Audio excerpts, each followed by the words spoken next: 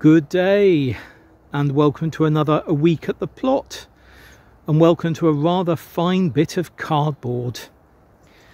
So I think you can see it's covering up a good part of this bed at the moment. It's just on top of the weed membrane, but I will be pulling back that weed membrane and then putting the cardboard underneath. It will blot out a lot of light. Any light that might be going through the membrane will be blotted out, and that of course will help suppress germination of seeds and any weed growth. So this bit of cardboard, having found so little, Richard was able to procure this one for me, and there was just a little bit of tape on it which I've taken off. But the other thing that was on it was some polystyrene, because there was a big board in this that was being supported and protected whilst it was being transported. So if I just come back here a bit, you can see these bits of polystyrene which will be going home with me and going into our general waste bin. That has come off because obviously this is something else that you don't want on your cardboard when you're putting it down, because there's no way that it's going to decompose. Oh, so happy to have found that. Right, Paul, don't just stand admiring it, get on and do the job.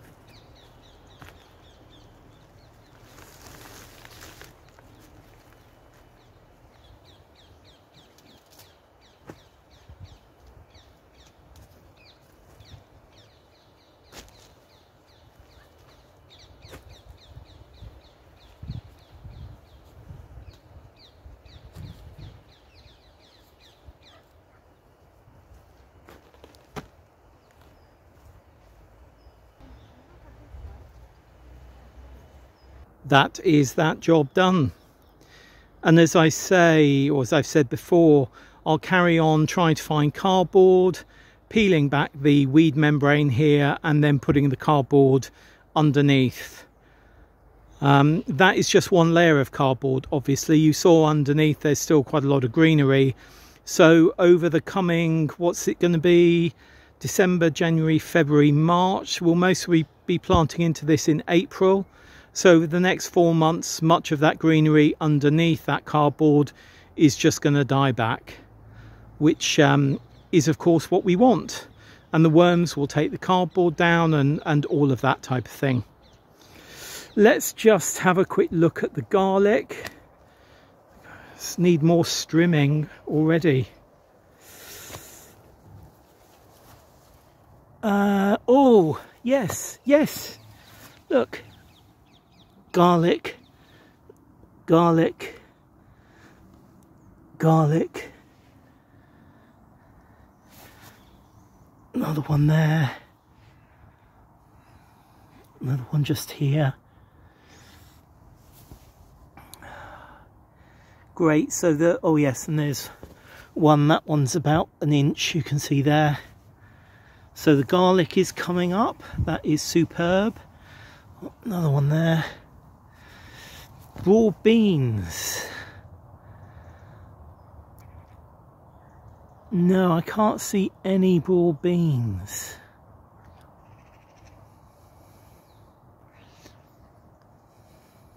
No. None yet, anyway. None yet. Fingers crossed. Gosh, look at the sun. You can see it sort of flaring. Oh, it's lovely, lovely. Lovely, but no broad beans yet. this is just looking magnificent. It's its second year of growing now. It's the Nero di Toscana, that crossed with the Portuguese cabbage.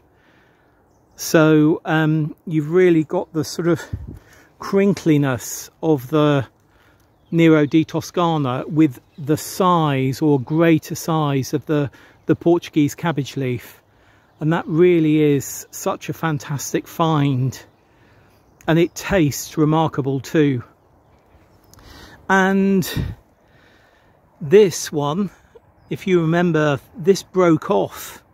So this was a, just like those, just like these. Can you see this one? It's a sort of branch. I'm hitting the camera. It's a branch that has grown off. And one of those broke off a couple of weeks ago. And I just stuck it straight in the ground. No rooting powder, nothing. And look at it. Look how healthy it is. Extraordinary. You know, we do our nurturing of our plants. We sow the seed and we nurture the seedlings. And here's something that I was going to pull out right at the beginning of this year, or sort of, was it May? Something like that. I was going to pull it out because it had finished. But then I wanted to save seeds from it, so I left it in to save seed from. I saved the seed, and then I noticed at the bottom shoots were coming up, just like they are here. You see there? And I thought, you know what, I'll just leave it. And then we had the visit from the RHS people, and the guy said, just leave it in, see how perennial it goes. And clearly it's doing its perennial bit. That's excellent. And this one is a little cutting. I mean, brassicas are tough things. If we come around here, this is another one that, as I brushed past several months ago, I broke this one. So this was growing up here and then right up here. I brushed past it, I broke it, it bent over, and look at how it's turned itself back up and is just growing perfectly. I mean, nature just amazes, really, really does. Oh, and then in here we've got beetroot. Look, nice beetroot. I'm going to be taking 3 of those home for a stew this evening. Yeah, and there's the darker one there. But this bed needs a good weed. But you can see there's lots of wildflowers, but there's also these self-seeded pansies, which are just glorious. And also we've got quite a lot of the dead nettle coming up. So this is dead nettle. I'm not sure if you can see. Let me see if I can get focus. That little mauve flower there. So yeah, that's a great source for pollinators at this time of year. Anyway, it did get quite cold last night, but these potatoes are still okay. I am going to cover them though, maybe tomorrow. And then I think in this bed, which has been really overcome by clover, I think this is Phacelia, isn't it? I've got a feeling it is, maybe I'm wrong. But yeah, it's turned from a flower border bed into a wildflower border bed. But I'm not too worried about that. And look at this cardoon.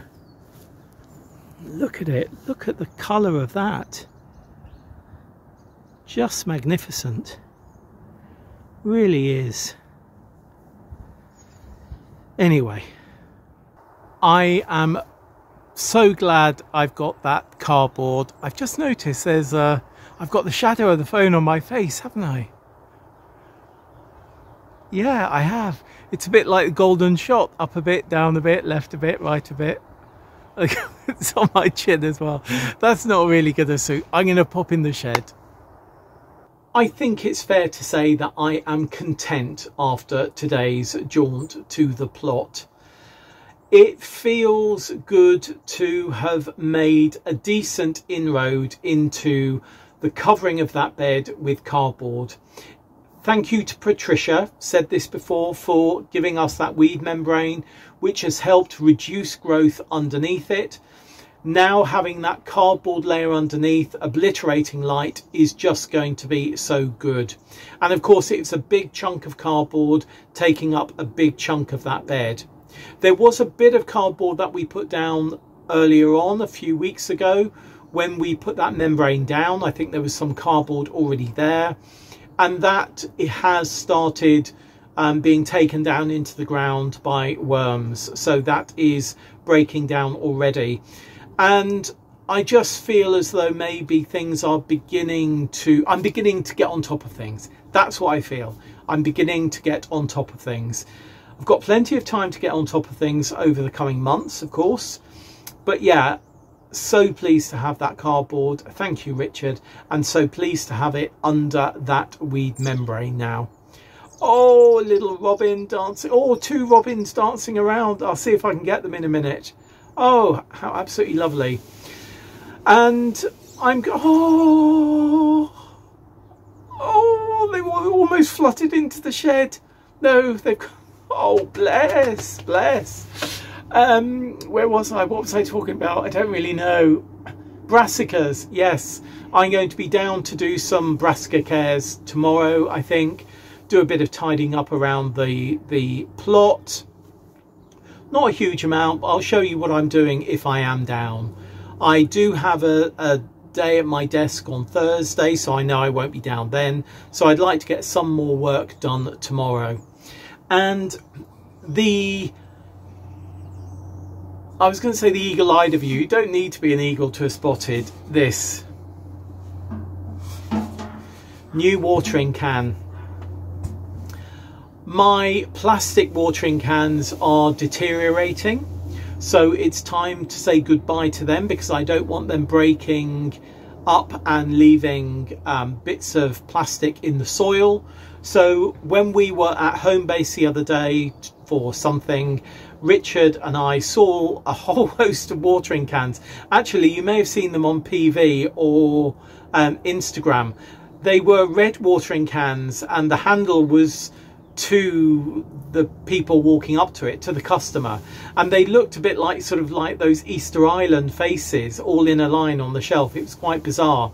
Anyway, these galvanized watering cans were next to them, £15, and I thought, you know what, I've got a little bit of money that I put away from something I was given earlier in the year. I will get one, and that is what I have done.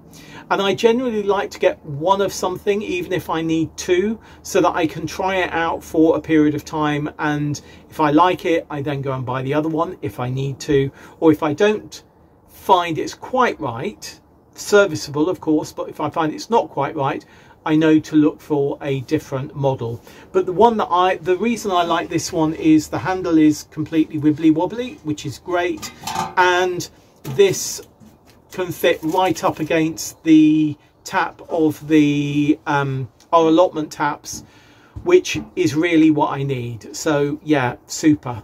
So it's maneuverable. That's the thing, maneuverable.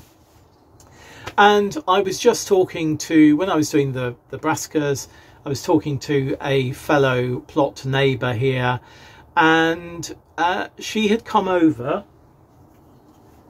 She's given me this. Isn't that lovely? She said that's for all the work that you do at the allotment for us all. Thank you. So, you know, it's lovely when you know that work that you're doing. And there's quite a few people here on the site that do a lot of work for the site as a whole. But it's really nice to know that that work is appreciated. So yeah, that quite touched me, that. Anyway, I am going to go, and I will see you maybe tomorrow. And I think we might have a little talk about wildlife whilst I'm doing a few other things. And the robins have darted off, so I don't think I'm going to get them, but I will just sit on my chair out there watching the sun go down for 5 minutes. It's 25 to 4, and who knows, the robins may come back or they may not. See you very soon. Bye.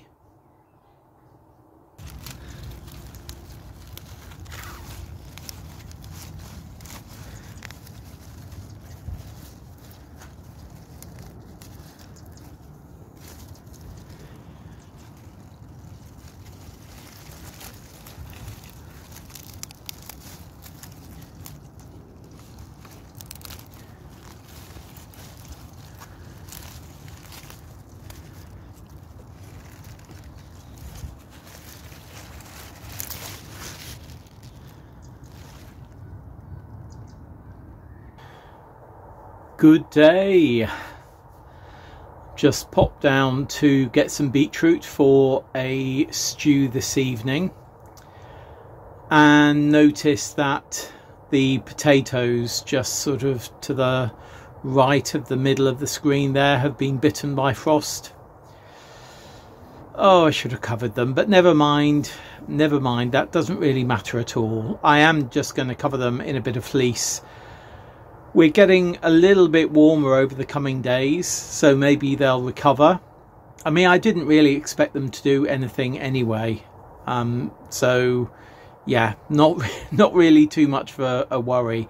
If they were in pots, I would have taken them into the polytunnel and even fleeced them in there, in fact. So yeah, I'll look at fleecing them before I go, but I just wanted to show you the beetroot I picked, because I'm not quite sure. My hands are so cold today that I wasn't holding the camera right, so I'm not sure you actually saw me picking anything. So let me just show you what I've picked today. So yes, beetroot, all D. Chioggia, and these were modular sown, so several seeds in one module, and then planted out when they were well established seedlings. And these came from one module, but I think there's 3 others still growing that have been left there.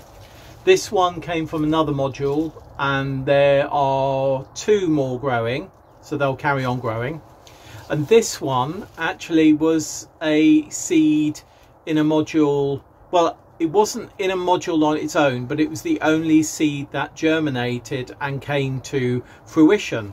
So it just went in, and you can see it doesn't look that much bigger than this large one, but it's maybe half the size again. So yeah, maybe there's a highly scientific experiment to be done with modular sowing a single seed in a set of modules in one seed tray and multi-sowing in another. I think I'll make a note to do that next year. But yeah, I'm pretty pleased with these. These are going to go into a bog standard stew we're going to have this evening. Bog standard, but no potatoes in it, because we're going to have it over brown rice, so no potatoes. But I think I might do some beans to put in with it as well, just to make sure we're having enough protein. Though we did have eggs for lunch, so you know, we most probably had enough protein for today. But yeah, I'm looking forward to that. I will give them a scrub, and when they're a little bit rough at the top here, I'll actually peel that off, but I will leave most of the skin on. So yeah, there we are. And people will say to me, oh, are you going to eat the leaves as well? Where the leaves aren't too mottled, we will be eating them. So I won't be picking any brassicas for today. Right, I'm going to leave it there. I will see you over the weekend for a final segment of A Week at the Plot. I was down with Vanessa yesterday and we had a really productive day, which was really good. Good day at my desk this morning, and now I'm going to go home and make a cup of tea and think about the stew while doing a little bit more writing. See you very soon. Bye.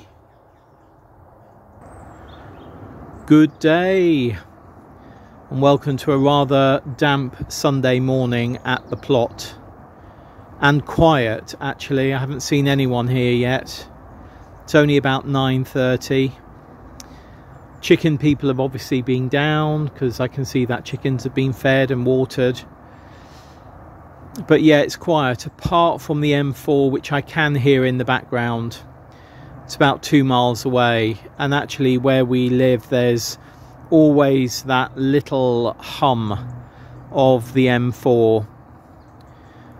But you know, you get used to it, just like you get used to Heathrow kicking out all those planes. But I did notice there's a job, just one job I have to do before I go. If we come over here, you can see that Portuguese cabbage in the middle is at a bit of a jaunty angle. We've had quite a bit of wind yesterday, and clearly the tie here has broken away, rotted and broken away from the rebar. So yeah, this is a metal rebar. So I'm going to just get something to tie that upright. I think I've got rubber tree bands, you know, that you use to tie trees in. So actually I think that would be quite good. And there's no breeze at the moment, but I think as we do have plenty of rebars, I think I will knock rebars into each of the brassicas. Brassicas really don't like being rocked, and this one did fall over, obviously, because I tied it up. It fell over early in the year, so its roots have clearly established for it to grow and grow well, but not to stabilize it. Very often brassicas don't need staking, particularly if they get their roots right down there and get themselves nice and sturdy. But this one, yeah, needs help. And you know what, as I've got the rebars, I might as well do the others. But I will do this one today and the others another day. What I have noticed is, oh, we've got some turnips coming. You see in there, those will be ready to be picked in about a week maybe. You might not be able to see, but there's all of the garlic is now up. Not one missing, but not a single broad bean as yet. Hey ho. Right, I'm going to get into the poly and get on with another job. I still have these chard and spinach seedlings to sort that my plot neighbour gave me. So I'm going to put some in the bed here. You can see that some of the parsley has been eaten. I'm going to put some in the bed here where there are spaces, and the others I'm going to put into the larger module trays, these larger module trays. Not sure if you can see those. I'll get one out and just show you. You can see there the size of modules that these were sewn into originally, and these are what I'm going to put them up into now. They are, you can see they're quite a bit bigger, and these really do need new compost to grow well and grow on. So that's what I'm going to do. You've seen me do this type of thing before, but basically what I'm going to do is fill this up by about 3/4 with compost, and then I will take one single module out and pop a single module into here, and then fill it up with compost and then gently firm it in. And any that are going in down here will just be gently firmed in down here. So let me get on and do that. So that's these potted on. Mainly spinach, there's some chard in there, and the rest of the chard has gone into spaces in this bed as I suggested it would. So that's great. I've obviously cleaned the trays so that I can give those back to my plot neighbour because they're her trays. I did find on the bench a tree tie, so I'm going to use that for that Portuguese cabbage that had bent over. Everything needs a bit of a tidy, as you can see, but this area here at least is a bit tidier than it was with these potted up. Lavender cuttings doing fine. There's roots coming out the bottom. Not sure if we've seen those before, but that's good to see. And then if we come over here, these are the cuttings of Hottentot fig at the back and geranium that I took from Mum's patio garden, and also just on the other side of her wall back in July. And everything's beginning to die back a bit now. Take that brown leaf off. And I do think these need a little bit of protection. So I'm just gonna pop a lid on them. I'll leave the slats at the top just slightly open. They're not going to be doing a huge amount of growing at the moment because they're sort of going into dormancy. But I'm in two minds whether to take these back home or not and have them nearer the house where it will be warmer than down here. If I decide to keep them down here, I will put some newspaper or brown paper underneath, which will just add a little bit of insulation to the bottom as well. But yeah, I'll think on those. Right, I'm going to give these to our plot neighbour, or back to our plot neighbour, and use that tree tie for that Portuguese cabbage.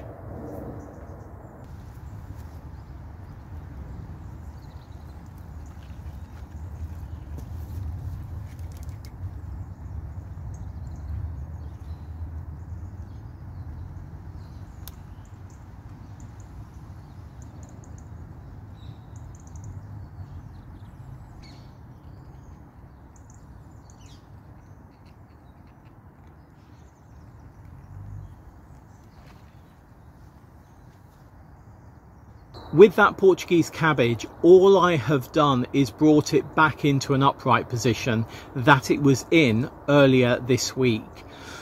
So it's remedial work that I have done. I think what had happened, or I know what has happened, is the twine has rotted away that I used to tie it up a few months ago, and either the weight of the brassica leaves or wind has made it fall forwards. And all I have done is I brought it back into the same upright position, or about the same upright position that it was in a few days ago. And then obviously use the tree tie there, which I've got plenty of here, to tie it to the rebar. Obviously, if you are doing this and you're using twine and you're using bamboo, then, you know, you're doing exactly the same process as I am, but you're just using different implements. And I've looked at the other brassicas, and of course some of them have grown at a different angle. They're not fully upright. And when I do stake those next week, I'm not going to be pulling those upright. I'm going to be steadying them. I'm going to be stabilizing them in the way that they have already grown, because they've grown like that over several months. So where something is sort of going at an angle, I'm just going to put a rebar in and then use the tree tie there to steady it, so that when the winds do come, it doesn't rock. What you don't want to do with plants, particularly brassicas of this age at this time of year, is pull them upright from a position where they have grown for months, sort of at a different angle, or not sort of, but at a different angle, because all you're doing then is you're destabilizing the root ball down below. You're most probably tearing some of those roots that are already stabilizing it, and you're going to break them and destabilize it, and most probably demature a little as well. It will demature the plant a little, and it will grow less well over the coming months. So yeah, With some that are at an angle, I'll just be putting a rebar in and making sure that they are stable in the plane of growth that they're already growing. So that's it for this week's A Week at the Plot. It's been a funny week this week for both Richard and I. Richard, of course, has been back at full-time work. I went to Vanessa on Thursday rather than earlier in the week when I usually go to her. We've had a bereavement. Richard's Auntie Bev has died. If you watch a week Sunday chat, you'll know about that. So it's been a bit of a sort of odd week all in all. It's not been busy, but it's been full, if you see what I mean. And next week, I don't know what I'm going to be doing at the plot. Will I be sowing peas in modules? Possibly. If I'm going to do that, I do need to check whether I have enough compost, because I'm not sure after potting these up that I do. So yeah, things to think about for next week. As I say, many of the things that happen here are just impromptu and I come down and do jobs. Some I do plan. I did want to sow peas. I think it's a bit late for us to sow them outside, particularly now that I see that the broad beans aren't doing. Well, I'm sure they are doing, but they're taking their time to come up. So yeah, I'll think about the peas. Anyway, if you've got any comments, please leave them below. If you've got any questions, do please feel free to ask them. And I will see you again very soon on Planet Vegetaria, and I'll see you on YouTube.